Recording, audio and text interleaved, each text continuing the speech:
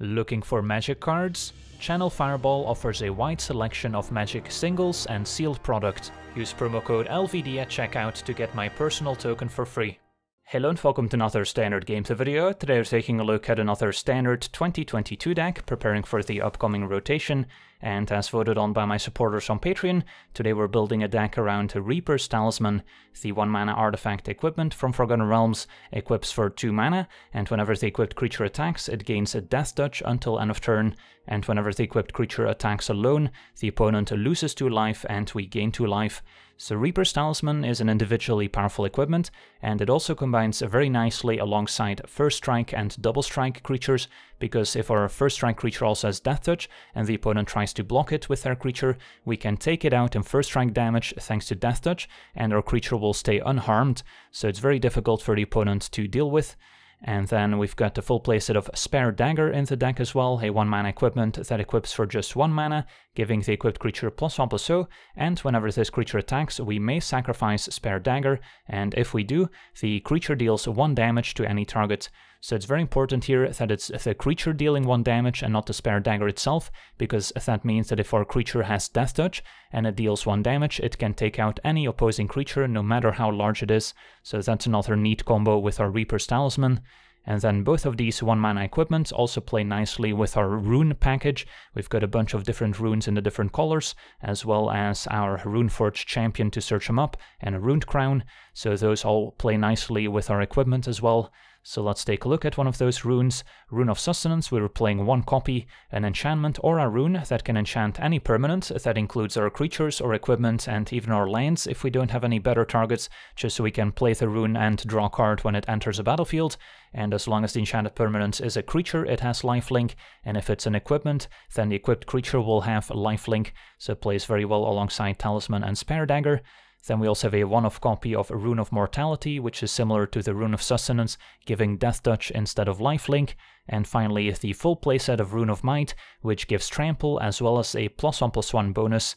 And Trample also combines very nicely with Death Touch, because that means we only need to assign 1 damage to each creature blocking or trampled Death Touch creature, and the rest can trample over to the opponent. Also makes it much easier to kill multiple creatures if the opponent tries to double or triple block, and it's going to be a complete nightmare for the opponent if we also have First Strike, so it just makes it impossible for the opponent to block any of our creatures. Then we have the full playset of a Runeforged Champion, a 3-mana 2/3 Dwarf Warrior. Warrior, an important creature type that we'll get back to in a second. And when a champion enters a battlefield, we may search our library and or graveyard for a rune card, reveal it, and put it into our hand. And then we can play our rune cards for just 1 mana rather than having to pay their regular mana cost, so it makes it easier to deploy our runes. And because our runes draw a card when they enter the battlefield, a Runeforged Champion is typically going to be a nice 2-for-1. And that's also the reason why we only have a singleton copy of Rune of Sustenance and Rune of Mortality, because with our 4 copies of Champion we can still find them if we really need that effect.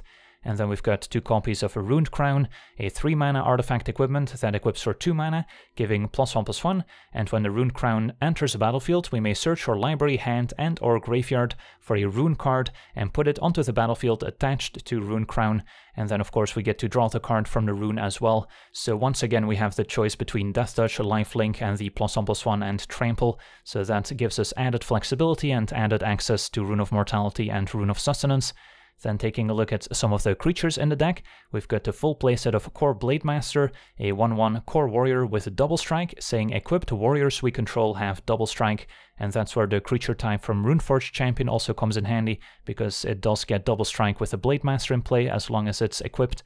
And then, of course, Double Strike plays very nicely with Death Touch and with some of our other cards in the deck, like our Thunderous Orator, a 2-mana 2/2 Core Wizard with Vigilance, and when the Orator attacks, it gains Flying until end of turn if we control a creature with Flying, and the same is true for First Strike, Double Strike, Death Touch, Indestructible, Lifelink, Menace, and Trample. And we've got a ton of keywords throughout the deck, including Death Touch, Lifelink, First Strike, Double Strike, even Flying from our Silver Quill at 5 mana, so the Orator is perfect for this deck.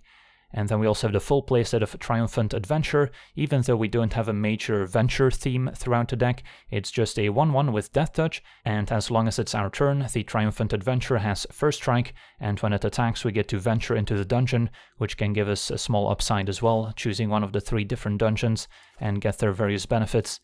And then at 4 mana, we've got 2 copies of Binding the Old Gods as a powerful removal spell, destroying target non-land permanent an opponent controls when it enters battlefield. Get to ramp by searching a forest on chapter 2, and on the 3rd chapter, our creatures gain Death Touch until end of turn, which is also quite relevant in this deck.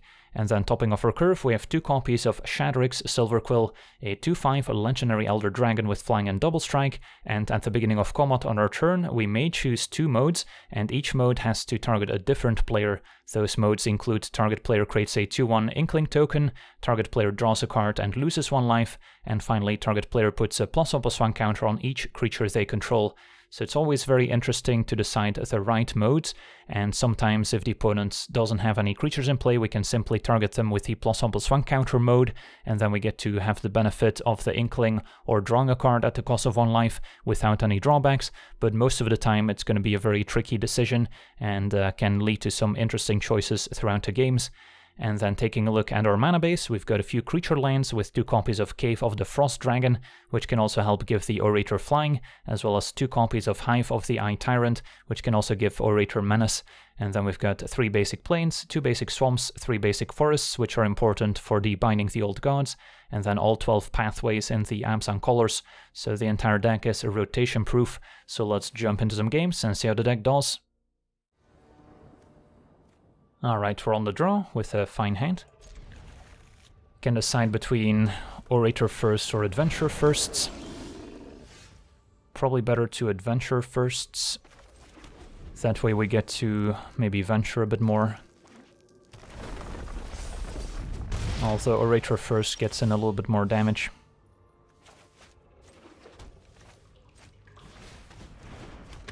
Opponent's red-green.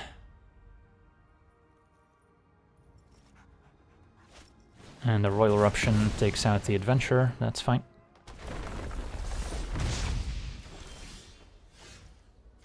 Play Orator. Pass it back.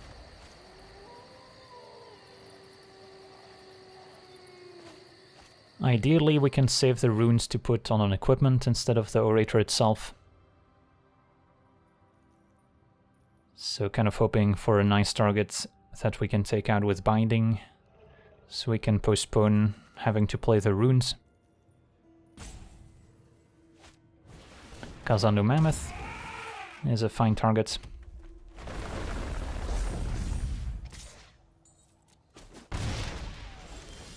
And there's a core Blade Master, so could also go for Blade Master plus Rune of Mortality to have profitable attacks.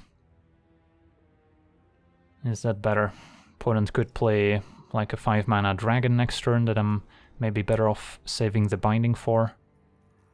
And then Rune of Sustenance can help us maybe win the race. Yeah, I don't hate that. So play Blade Master and play Rune of Mortality.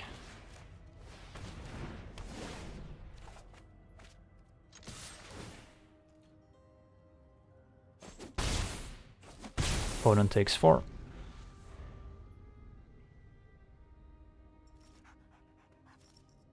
Now with Runeforge Champion, we can maybe play Champion and 2 runes next turn, as opposed to Binding. Scale the Heights. And that's it, so our opponent's missing land drops, which is kind of painful for a landfall deck. Well, probably don't have to Binding.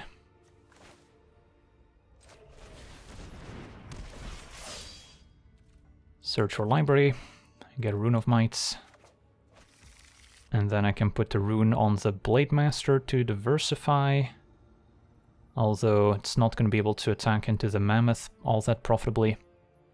So maybe this turn I just play another Orator and kind of wait it out.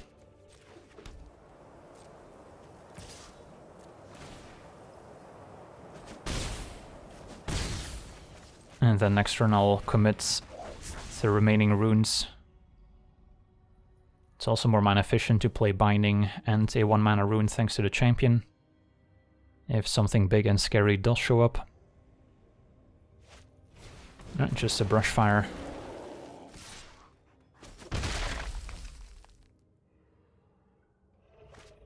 And the Royal Eruption takes out Orator. At least we didn't put all our eggs in one basket.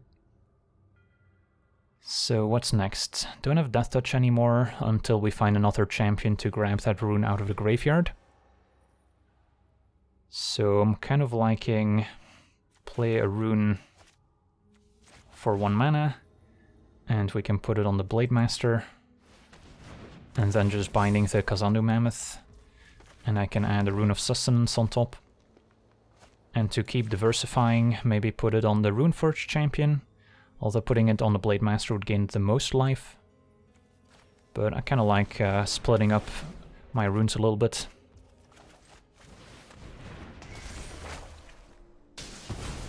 So all can attack into the Hellhound.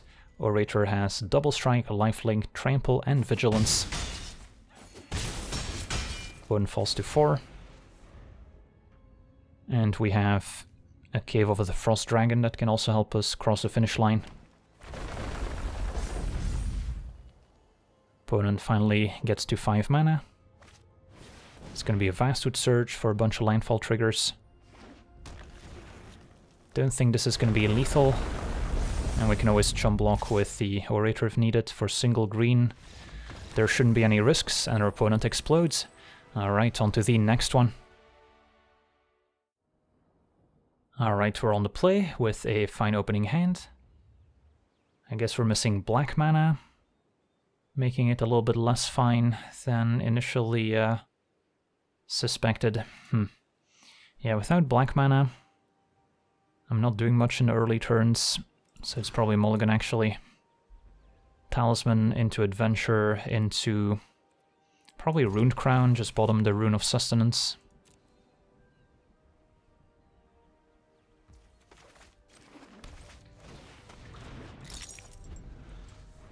Only have the 1 creature, so hopefully it doesn't get removed. Backup Adventure is nice.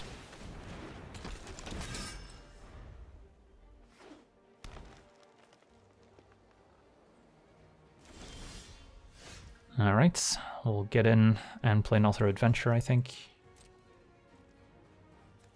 Opponent can absorb 1 damage, but they can prevent us from venturing. And yeah, I don't mind Tomb of Annihilation here. Worthy Aggressor. Getting a replacement Death Touch token once we complete it, in case the Adventure dies, is nice too.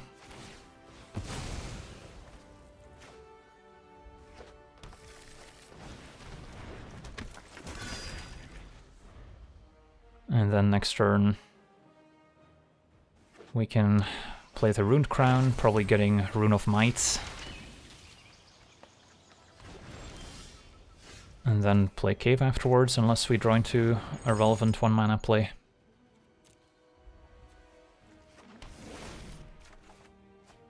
Yeah, can't play that one. Alright, double Venture.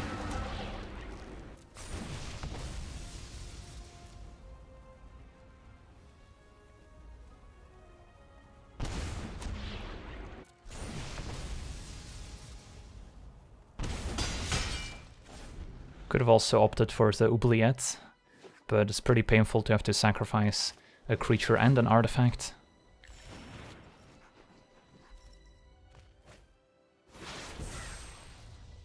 Opponent is blue-green, so it might be the blue-green ramp deck. And finally time to suit up the Adventurers, I guess. Can equip Crown, equip Talisman, and then I'm giving up a Venture trigger for 2 extra damage from the Talisman. It's probably worth it.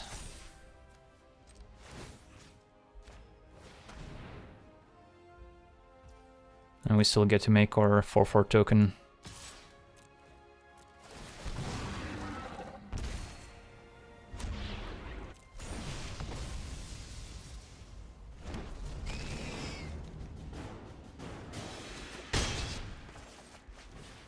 Alright, we've got a nice Death Touch army going here.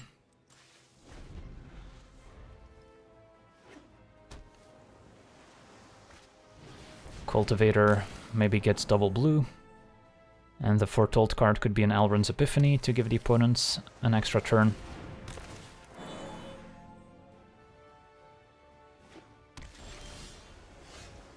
So what's the play here?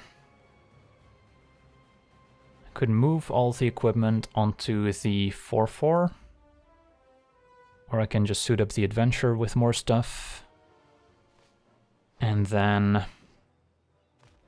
go through the same dungeon to make them lose 1 life. So I would drain them for 5. It's not quite lethal. I think I just activate Cave of the Frost Dragon and attack with the team. We lose out on the Talisman trigger, but I think this is going to be better overall. And then I'm kind of happy going for Tomb of Annihilation again, to force maybe a discard or more life loss.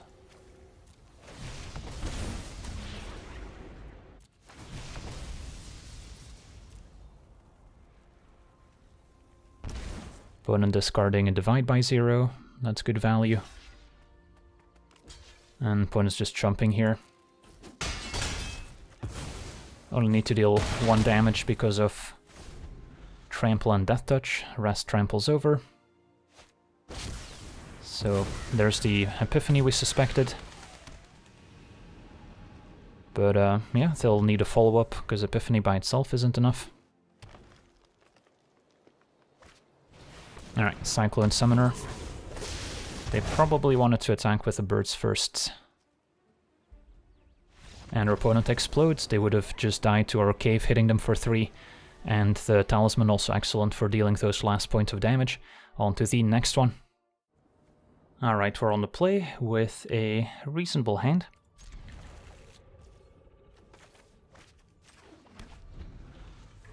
Turn 2, probably gonna lead with it's either Adventure or Orator.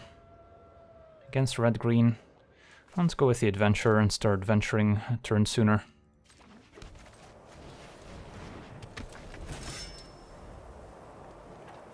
And if this eats a removal spell, I'm not too sad. It's gonna be a Prosperous Innkeeper. Talisman could be fun.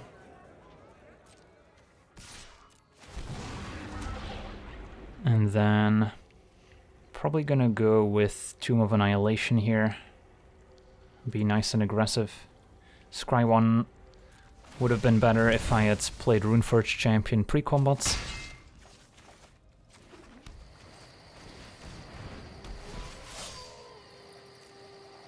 And then which rune do I get? Red-green, opponent has an Innkeeper, trying to play something big. Already have Death Touch. Probably don't need Lifelink just yet. Go for the Rune of Might. Another Innkeeper. They could double block my adventure, although now Spare Dagger could prevent that from happening. I think I'm okay if they double block my adventure at this point. Still have Talisman to provide Death Touch, and then probably play Orator plus Spare Dagger.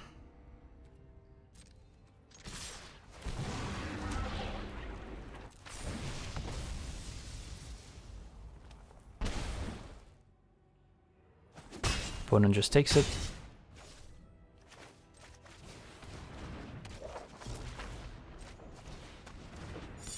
Could have still played the rune just for 1 mana to cantrip, maybe try and hit our land drop. Although if I can wait to maybe put it on the Blade Master, that'll work out better. Goldspan Dragon's powerful card, although I can take it out with my Spare Dagger next turn.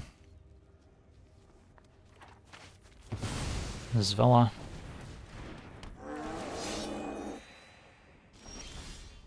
Okay, land is good. So I can play Blade Master and maybe Rune, and then still equip my Spare Dagger.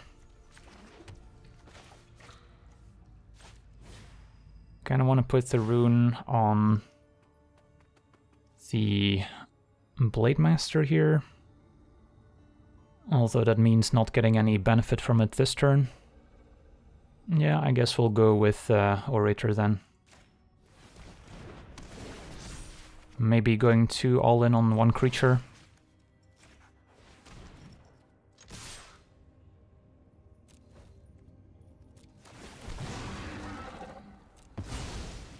Take out Goldspan. Opponent doesn't even get any treasure.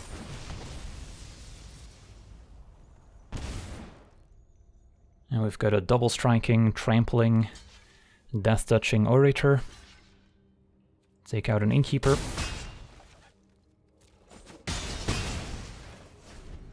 Alright, if Orator survives, we're in good shape. A Bard class explains all those legendaries. Although I guess they haven't played a ton of them yet. Maybe just sandbagging some of them. There's Magda. Your opponent does have a lot of non-legendaries for a Bard class deck. Okay.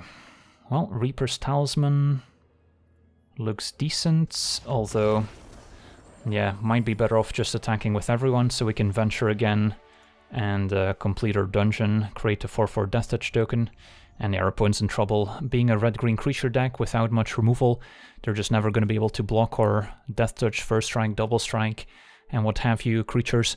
On to the next one.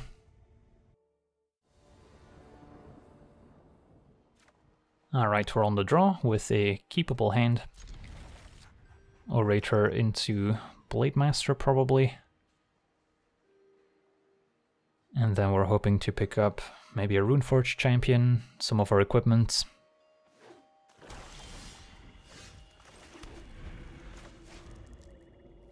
Let's see what the opponent is up to here. Turn 1 Swamp. Turn 2 Forests and an Elderfang Disciple. Got a few spare lands that I don't mind getting rid of. Okay, could go for Adventure as well. Yeah, I don't mind that. If it absorbs a removal spell, I'm not too upset.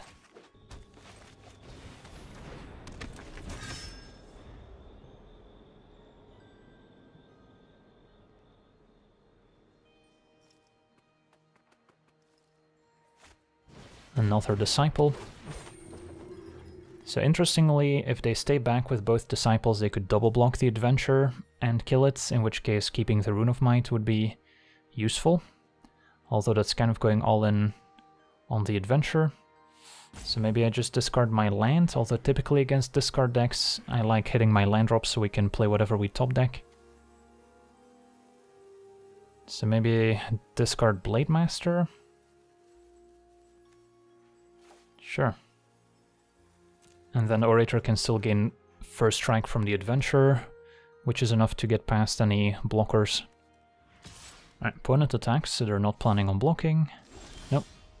Opponent is staying back, so could put the Rune of Might on the Adventure and still attack. Or I can play the Orator and then just pass for now. Kind of like the Rune of Might play.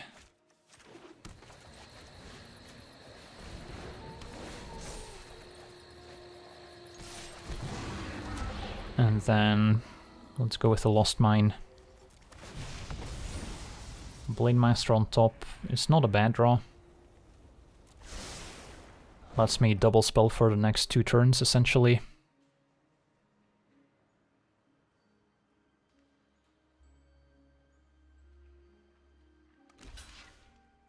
Opponent jumps. Not sure why. Maybe they've got ways of bringing back the Disciple from the graveyard. Village Rites the other Disciple. Maybe they're setting up a sweeper here. Which makes me hesitant to play 2 creatures out here. So maybe I just stick to a single Orator. And then make a treasure. Could also make a Goblin do nothing. That feels like it's maybe a bit too afraid of a sweeper. So let's go Orator, attack, make a treasure, and not overextend. And then I'll hang on to the Rune of Sustenance as more discard fodder potentially.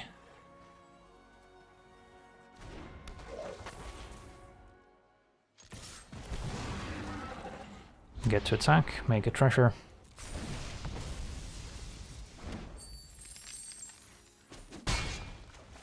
And pass it back. So we'll see if they have a crippling fear here. Nope, just an eye twitch. Alright, so still can't really explain the block from the Disciple a couple turns ago.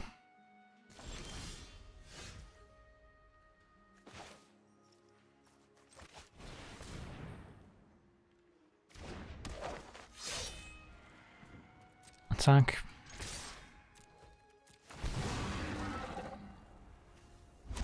And then we'll drain the opponents.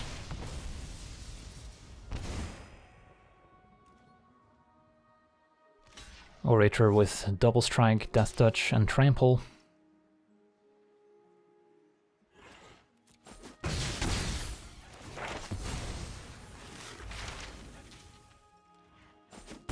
Opponent learning for Sciences, so maybe they were just missing double black for Crippling Fear, which does make sense.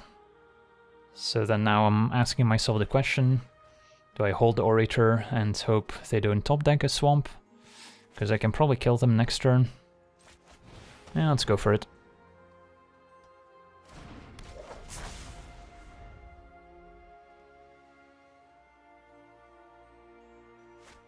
Alright, there's a Sciences.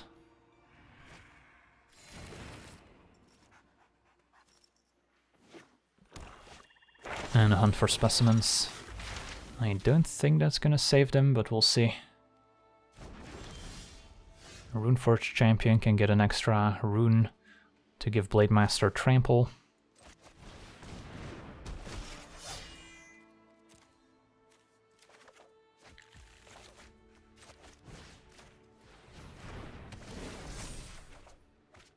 And we'll attack with the team.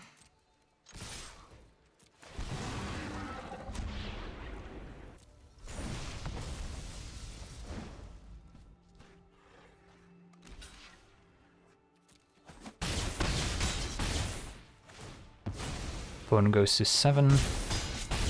Yeah, I guess they do survive, but if I draw land, they still die to my cave. So I'm expecting a Crippling Fear next turn. But an untapped land off the top will win the game. Just a Culling Ritual could actually be better for them. Should have sacked my treasure in response, of course.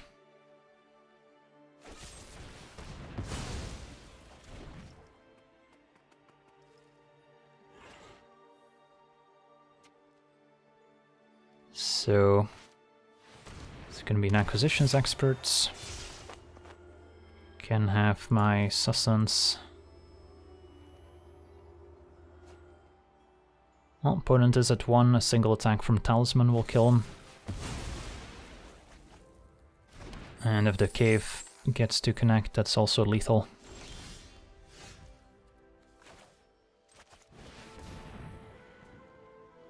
Another lethal threat with Hive.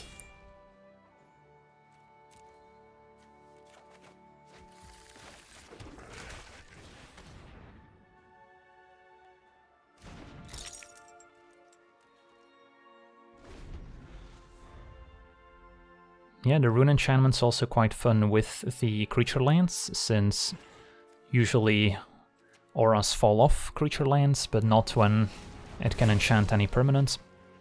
Opponent's gonna flunk and experts, but that should leave them dead to my creature land. Hive of the Eye Tyrant's gonna cross the finish line here. Or how about Silver Quill to deal the last point instead, in style.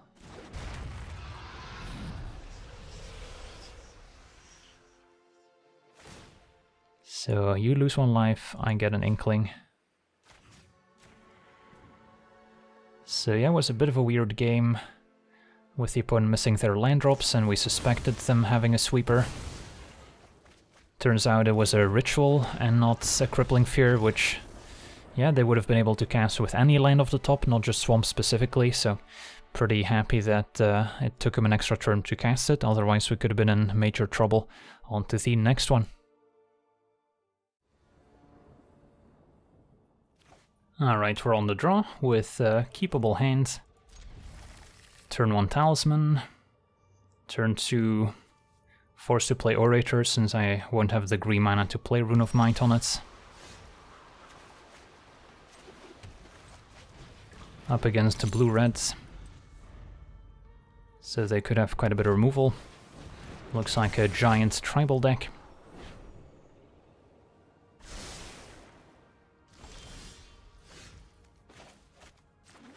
So, kick things off with Orator.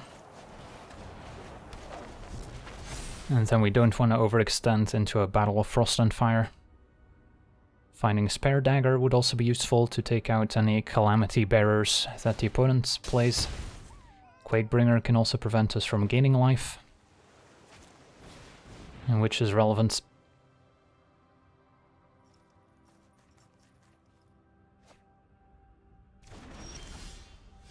Just gonna equip and hit for 2, which is actually 4.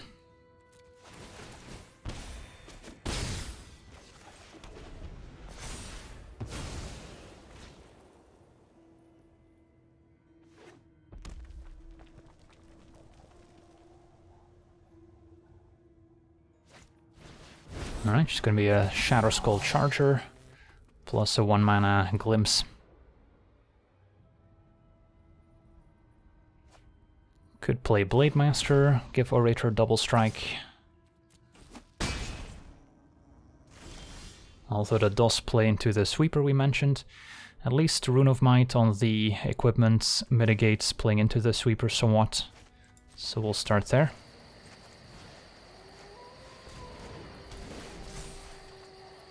Alright, fine, we'll play the Blade Master. And then... this doesn't matter in this case.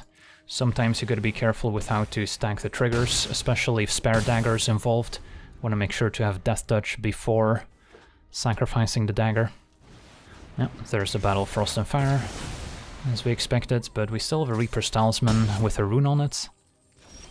And I have to decide between Silver Quill or Binding. Probably go for Silver Quill.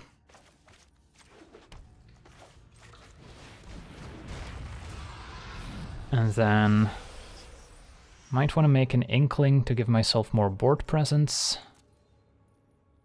Or I could put a counter on Silver Quill. Still dies to Stomp, which deals 6 damage. So I think making an Inkling, and then either the opponent draws a card and loses 1, or they get a +1 counter. Close call. We'll be able to kill him with Silver Quill if they can't answer it regardless. So probably fine giving them a +1 counter. Although then if they play Calamity Bearer, this would deal 12 damage. Yeah, we'll go with a lose 1, draw 1. I hope that made sense. And then hopefully next turn we can cross the finish line with Silver Quill.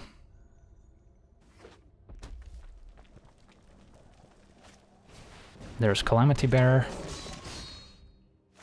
And a Squash Wow. So they had both. So Charger deals 10. Yeah, I guess we'll take it.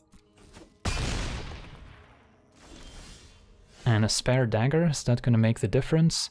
So Talisman puts us to 3, 4, 5, 6. Still 1 damage short. But we can use a spare Dagger to kill an opposing creature. Problem is we still die on the way back. So 1 point short. That's unfortunate. 3, 4, 5, 6. So I'm gonna have to Binding the Charger and jump with the Inkling, and then I can still play an Orator, which can maybe get there. Yeah, I think that's it.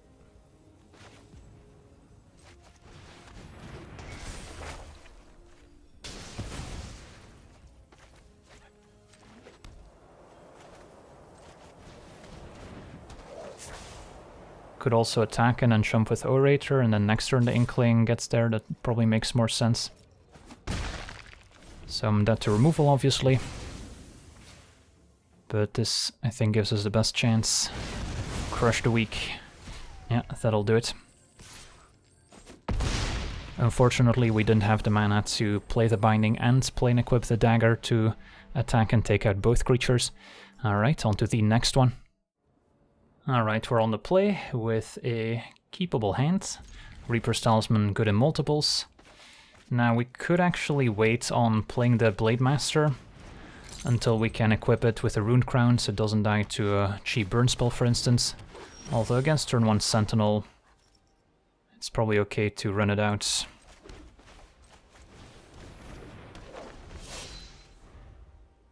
Next turn we have a couple options. We can equip, play another Talisman.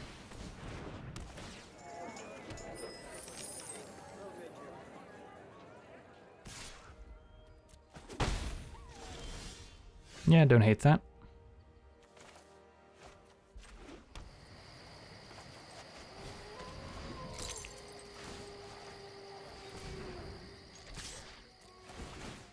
And drain for 2. Next turn, if we draw lands, probably more efficient to equip and play another 2-drop as opposed to Rune Crown, but if we don't, Rune Crown seems fine. Scute Swarm can get in the way, but that's also where draining with Talisman can still deal some damage. And Trample from Rune of Might also useful. So yeah, let's go all in here. Get some Trample. Trample, Death Touch also quite nice.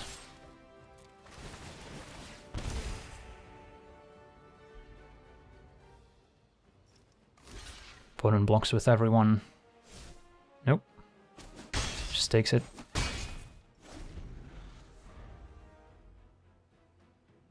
Yeah, Scute Swarm can be very effective against creature strategies, but not when Reaper's Talisman is involved.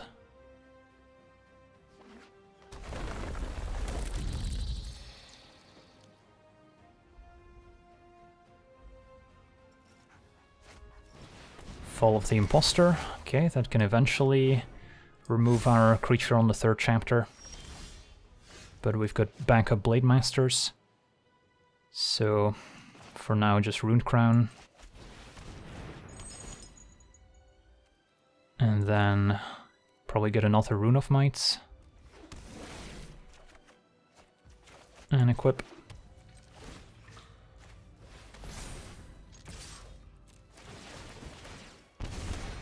Opponent will have to chomp. This is not going to end well for them because of the Death Touch and Trample. So 1, 1, 1, 1. Russ can trample over.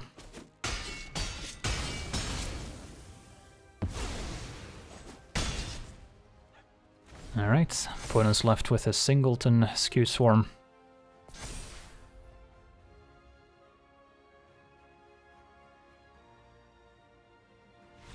And they explode. Alright. Well, this was a satisfying game to showcase Reaper's Talisman. Doesn't shine in every matchup. Sometimes it can be awkward if you have multiple creatures and it's more beneficial to just attack with everyone. Then the Talisman is a little bit obsolete. So there might be a better home for Reaper's Talisman, but I still wanted to show off all the synergies with the runes equipment and all the keywords working in harmony with Death Touch and Double Strike, and then the Spare Dagger, a nice cherry on top. So that'll do it for today's gameplay. Wanna thank you for watching, hope you enjoyed, and as always, have a nice day.